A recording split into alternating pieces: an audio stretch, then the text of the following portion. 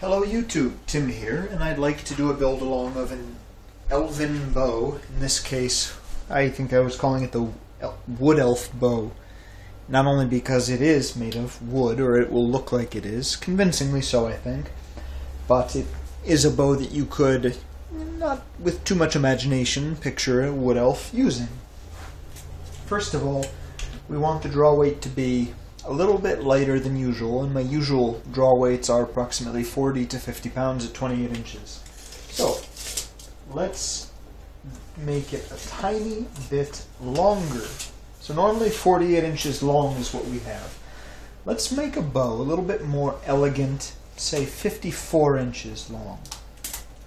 That should do just fine. So 54 inches, it's a great place to start. Once we flatten, it'll be 53 or 52. Once we recurve it, will be a tiny bit less, which is good because I found that 52 inches is a good cutoff point for shipping in the USPS. They tend to be a good deal more expensive when the boxes are longer than 52 inches. So let's take our heat gun, move it from there to here, and begin. First of all, cutting.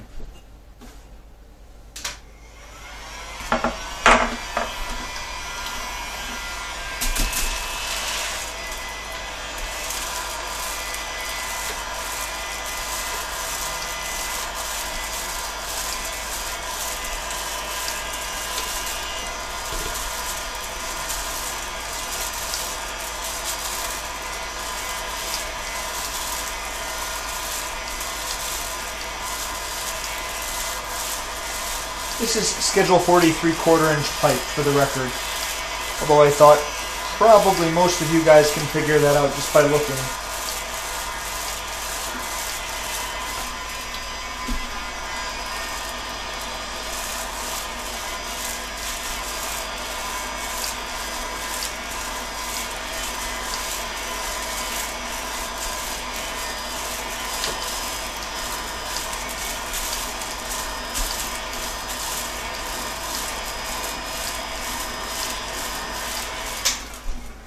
There we go.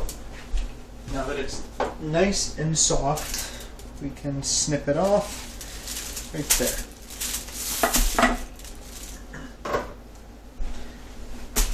The remaining bow, let's take... Okay, so it is 54 inches. Let's go ahead and mark the center. 27 inches right here. And then let's mark 2 inches on either side of the handle and a 1/3 inch. Again, you could mark 2, you could mark 3, make the handle larger, make the handle smaller. I tend to do both, just in case I want to change things. And I like having the 2 marks there just for indexing. Just that way, if I decide to make it 2, I don't know, I have it. If I want to make it longer, that's fine, or if I want to do it somewhere in between, I can do it exactly the same on both sides. So, flattening the bow.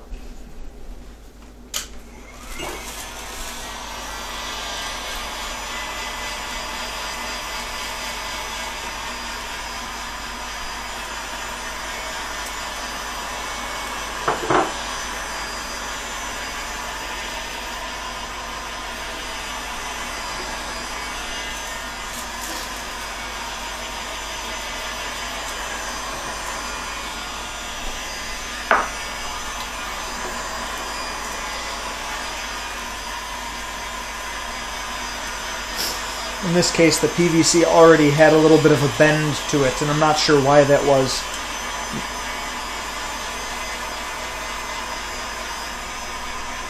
It shouldn't make a big deal either way.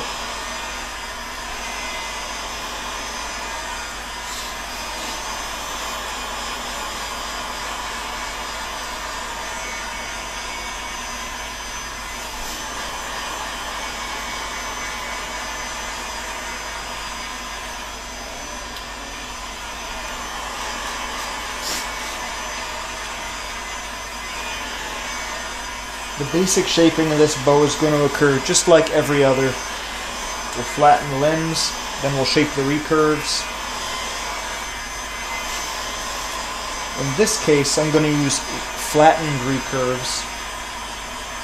They're not going to just be curved forward. I'm going to actually make a sort of sia.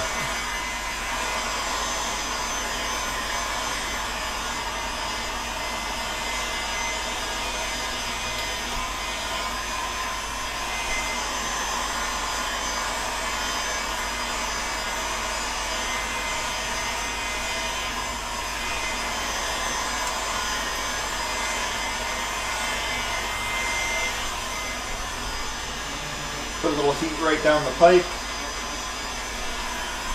And let's make sure we're not neglecting this outer third of the limb.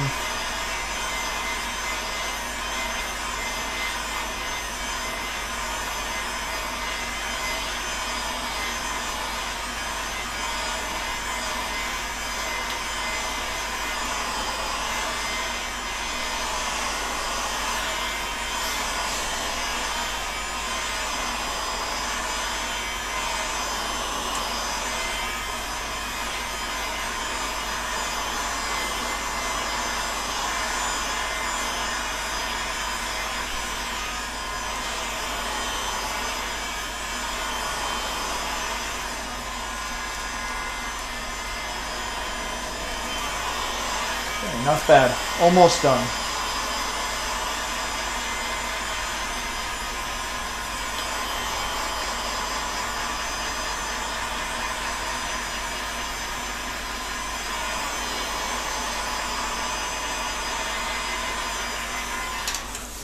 Great. I'm just going to move this aside. Let's see.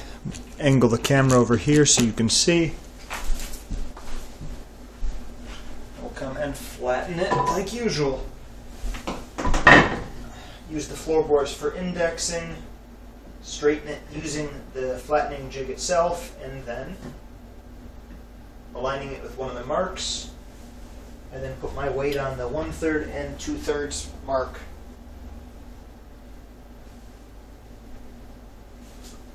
Putting my weight on fairly evenly.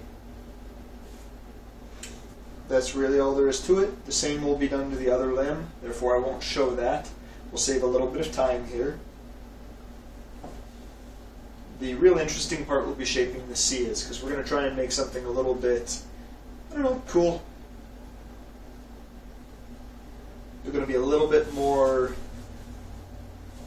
garish maybe, a little larger rather than perfectly functional and minimalist.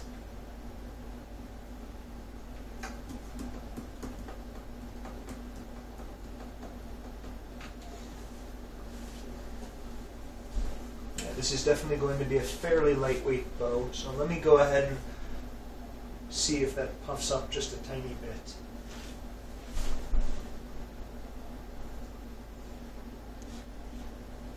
Okay. We can then use reflex in the handle to help control the final draw weight, but we want it to be on the light side. Especially considering that you're going to have fairly large, rigid, non-bending sias. So that will raise the effective draw weight. Good enough. Let's take it off, look at it. You can observe there's a slight curve to it. So bracing against the opposite side of the curve, you can then straighten it right on out.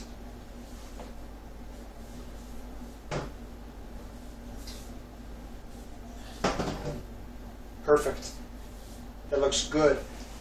It does look pinched up here at the top though, so I'm going to be heating this just to make a nice, more graceful transition. We don't want to hinge. So let's run that under some cool water.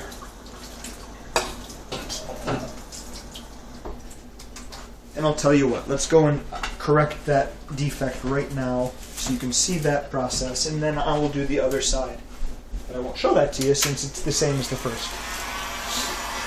Focus right on that area, small circles. I'd suggest reducing the heat a little bit since you are concentrating right on one spot and you don't want to burn. Keep moving it.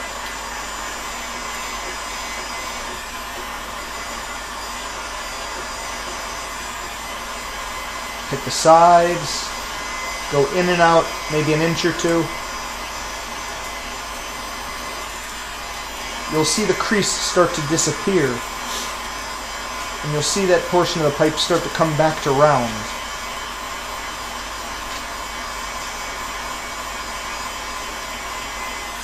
And there it is. See? There's still a tiny indentation from where the crease was, but that's essentially gone now.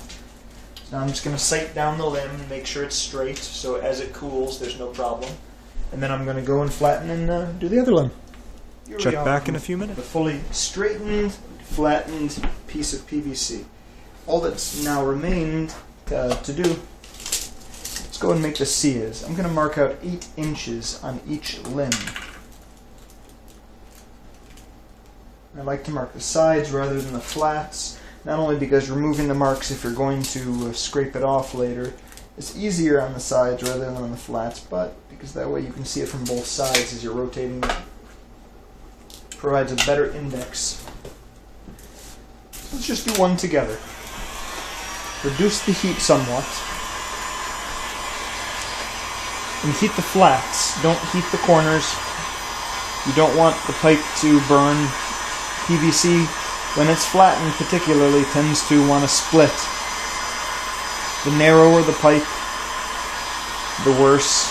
The smaller, the thinner the walls, the worse it'll happen. And the higher the heat you're using, the worse it'll happen. So just move around a lot. Take your time.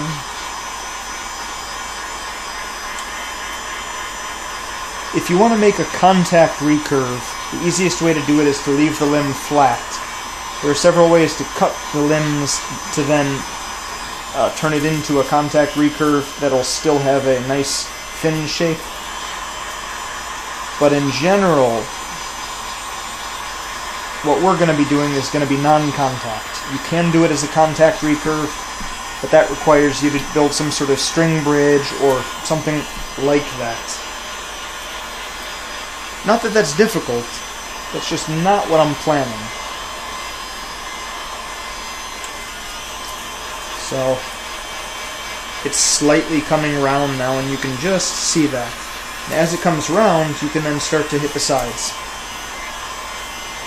Hit the sides.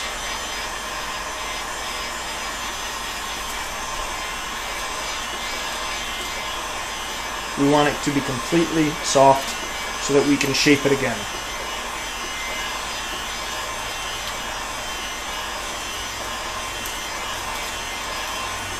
That's pretty good. So, now that it's softened and fully round, let's take our flattening jig and let's flatten it. So first of all, I'm going to use the jig to bend the scia forward and curve it slightly. Then I'm going to put weight on it like so. I'll move it to the edge of the table that I'm using, and then I can maneuver the other end that I'm holding in my hand to make sure that it's centered. You can always adjust it later, so don't get panicked if it's not. I like to add a little bit of curve at this stage. I just think it makes it more elegant, but you don't have to. You can leave it arrow straight and then curve it later. You can leave it arrow straight. It doesn't matter. All of these things are up to you. I'm just going to make this one, I think nice, curved, fairly elegant. Some people leave the bump on the handle to the front, some on the back. That really doesn't matter. That's, again, up to you. I tend to prefer to do it. I leave the handle bump, if there is one, on the back of the bow. A lot of people put it on the belly. I don't know if it's superior, if one way is better than the other, but I find I tend to get fewer limb folds at the crease where the limb meets the handle. So that's my feeling about it, at least. Okay. You can move it around. Since, again, this is wood, it's going to hold heat better. So move both the jig and where you're cooling it, the place on the table that it's resting, so then it'll cool off a little faster. There you go. I'm going to go and run that under some water. But first, check it for straightness, and it's perfect. It's perfect. it's been cooled, but if it were still hot and it were off, grab it. I like to hold it like so, and then bend it against the table like this or like this, checking the alignment, and then eventually you'll have it just straight in line. You could also hold it braced against your leg and bend like this, back and forth. You could jam this into something and then just steer this like an oar, I guess.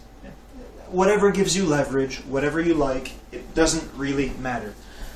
The only point, because we're going to replicate this on the other side, is that eventually we're going to heat this transition up to make it a little bit more graceful and elegant. And that's really it. Once we do that, we're done. Then we just have to cut the sia away, and I'm going to make it fairly rounded. It's going to start off at a point and come back to full round right about here. And that's about it. I won't show you forming the other sia, and then we'll get back to where we shape this and cut the nocks and get it all ready.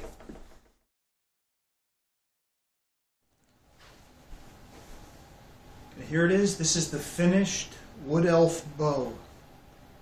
It is wood, decorated with some, or wood grain that is, decorated with a lovely scroll, vine scroll, the sias, fairly large, flattened, rounded at the top to a point, and a fairly good deflex at the handle area ensures it has a low draw weight, still picks up enough force to be substantial. It's a pretty delicate looking bow, elegant, and I think on the whole it's going to shoot very nicely. It's a lovely bow.